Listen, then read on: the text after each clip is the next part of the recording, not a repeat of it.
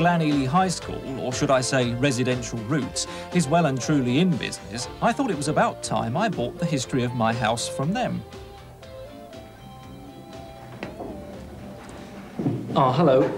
Is the history of my house that I ordered ready yet, please? Sir? Oh, yes, that's very nice, very well prepared indeed. Beautiful photographs too. Well, how much do I owe you for that then? £3.01, please. £3.01. Jeez, that's a little bit more than I expected to pay. Are you making an absolute fortune on each one of these? Not really. How much do you make on each one? 30p. 30p? I see. Wait a minute though, your computer seems to say something about £27 or £30. Yes, but you have to go and see Kevin in accounts for that. Go and see Kevin in accounts for an explanation. Well, I think I will if you don't mind. I'll leave you the money there. See what Kevin has to say.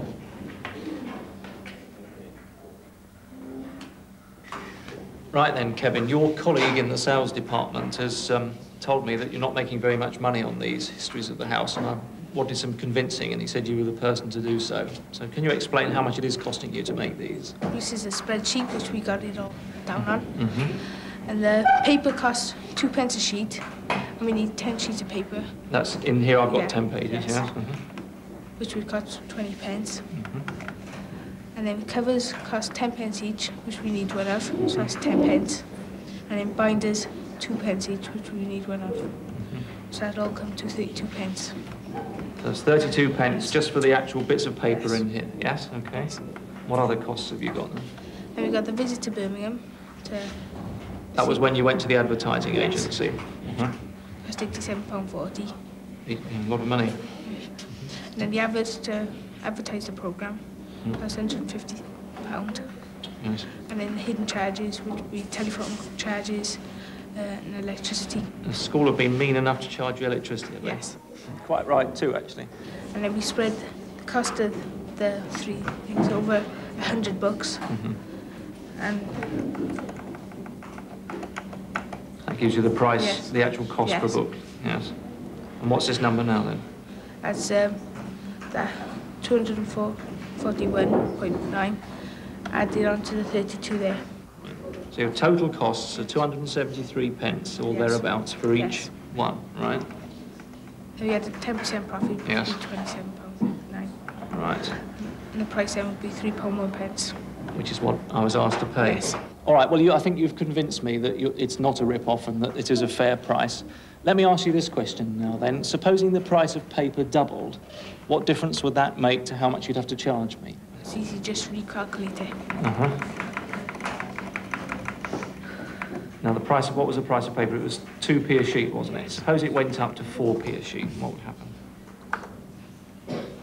Oh, and it's recalculated a lot. Right, let's go down to the bottom then and see how much you'd have to charge.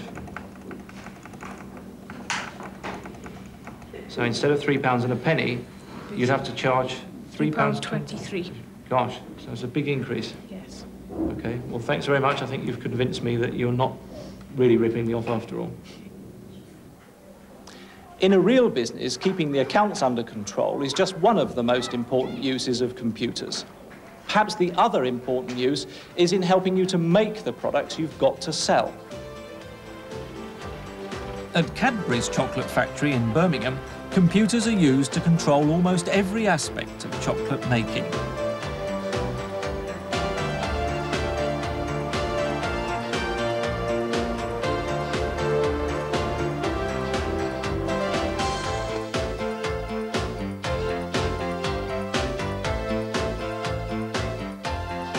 With a box of chocolates containing many different types, and because customers have their particular favourites which they expect to find in a box, making sure a packet is of the correct weight is a job for one of the computers.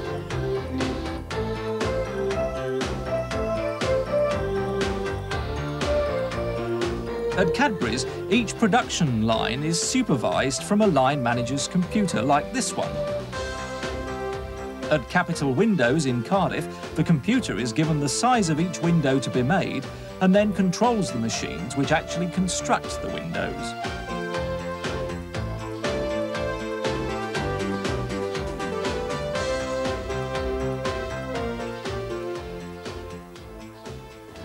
Well, from computers being used to help make products to a product which uses a computer to help it work.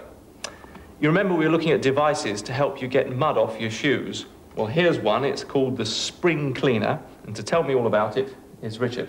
How does it work, Richard?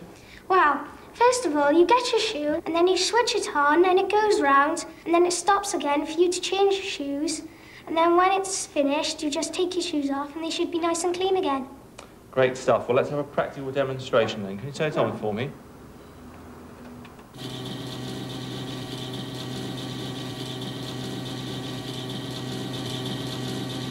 And where does all the mud go? The mud goes in this box down the bottom. There's a box down the bottom, and the mud collects in there. Okay. Well, before you show me inside it and how it works inside, I know this wasn't the first idea that you all came up with, was it? There were lots of earlier attempts. Yes. In fact, the whole class had been working on machines to get mud off your shoes. Now then, Helen, this was the first one of the drawings where you decided to make it into a machine, wasn't it? Yes. And I know there were problems with it, but first of all, just show me that it really does work. Can you wire it up? Right, OK, well, it does make quite a bit of noise, so you can turn it off. Thank you. Now, where would the shoe go then? Well, the shoe would go on top of the brush, and it would, we thought it wasn't a very good idea, because when the shoe would go like that, and would go with it, and it would get tired of putting your foot up. Right, because you just have to hold your foot in the middle of the air. Yes. Right, and what happened to the mud then? The mud went flying everywhere, all over your legs and your trousers. And Gareth, tell me how your shoe cleaner works then. Well, you turn this handle to turn that chain, and it turns the wheel there, it turns those brushes there. Well then, Richard, we come back to you. This is the framework which you've covered so nicely. I see it's still got the motor and all the mechanism. Where'd you get this brush thing from? It's from a hairbrush that we took apart. That's a good idea. Slid it on. Right, and then you decided to control the whole thing instead of turning it on and off yourselves, but to control it by computer. Yes. So perhaps you could tell me about the computer program, could you? Well, first of all, we put the name of the program, which was 2B. We called our program B, because B is standard for British. And then we put repeat 2, because obviously you had 2 shoes to clean. So we wanted it to repeat 2 times. Then you put 2 turn on, and how long you wanted to wait, and we put 500ths of a second, which is 5 seconds. And then we put turn off, and when we wanted to wait 300, so that means 3 seconds. And then we just ended the program. Well, run the machine again for us, will you now?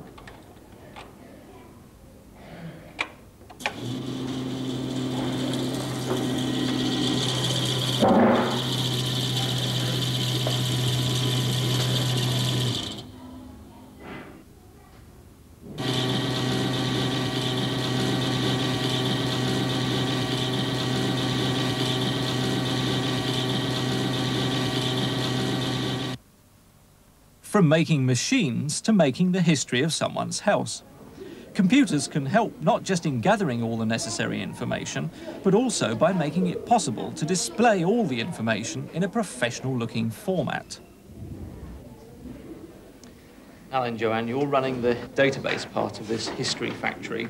What's all the stuff you've got here? There's information on Cathedral Road. Some 1881.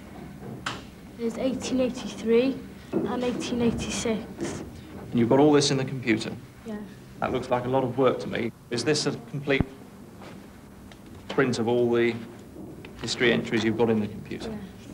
Right, and what are you doing just now? I'm finding out information on the surname Jones. How many people in Cathedral Road got the surname Jones? Okay, well, let's do that then, can we? Research the data. And surname is the same as Jones.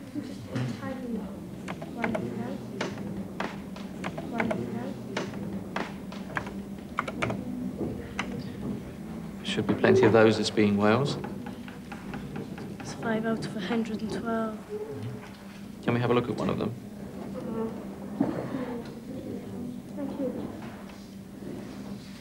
Okay, there's one. Now tell me what all that means then. He's from Cardiff. His address is Bryn Towel. He's William Jones. He's the head. He's unmarried. He's a male. He's 29. There's 3 people in his family. He's a printer, and he was born in Newport. And by using this, then, you can keep records of who lived in what house and for how long they lived there, can you? Yeah. And you pass that on to the next people in the factory, do you? Yes. Okay, well, I think I'll go and talk to them now, then.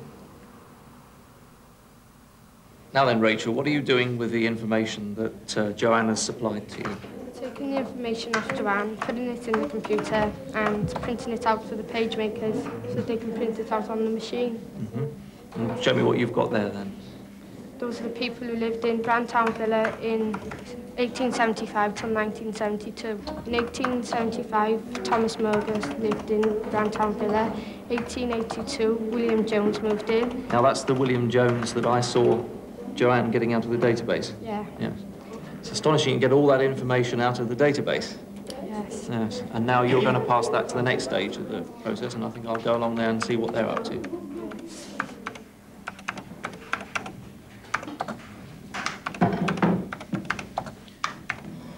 Right, let's see what Jane's up to. What have you got here then, Jane? It's a sheet with all different addresses, different people who lived in Cathedral Road in 1881. This is a printout from Joanne's database, isn't it? But you've made it all into a nice description of what happens. How have you done that? Just combining the pieces together, making sense out of them, and then putting it in an interesting way so somebody can read them without being bored. Mm. Well, show me what you've got there then. Well, James was the head of the household of Tramway House in 1881. He was married to Mary. He was an hostler who was born in Hereford. He was 43 years of age. His wife Mary was 45. She didn't do anything for a living. She was born in Hereford. James and Mary had 4 sons. Their names were Alfred, Arthur, Charles and Albert. Now, I saw that, and you've had to combine 4 different entries from the database to work that out, haven't you? Yeah. Their oldest son was 14. He was an apprentice. He was born in Hereford as well. Okay, well, I'll go and see now what they're doing in the next part of the process. Right, now then, Kerry and Katerina, what's your job in the history of your house factory? Well, we take the information off Jane or Rachel and we see how we can place it on a sheet to make it look nice. Okay, well, let's see you do that then. Well, I'm taking the title and placing it at the top. Residential Roots, that's the name of your company? Yeah. I'll take the first paragraph of writing and place it in the first column. And then the second paragraph of writing, place in the second column. Can we see the writing now then? Okay, well, can we have a printout of that then, please? Up to the file. Okay, here it comes. And there it is on the printer. Perhaps, Katerina, you could pass the paper to us, could you? Yes, it looks good. Bit of work to do. It's a bit untidy around there still, isn't it? Okay, well, I think it's going to look really nice when you've finished it, and I'll leave you to get on with the job. In this series, we've shown that you can base a business on selling almost anything, even the history of someone's house. Well, the next step is up to you. You're a fully fledged member of the micro class by now, so take your school computer and get your business going. But remember, you'll be doing just the same as the rest of British industry. And also remember that when it comes to the profits, my share's 10%. Goodbye.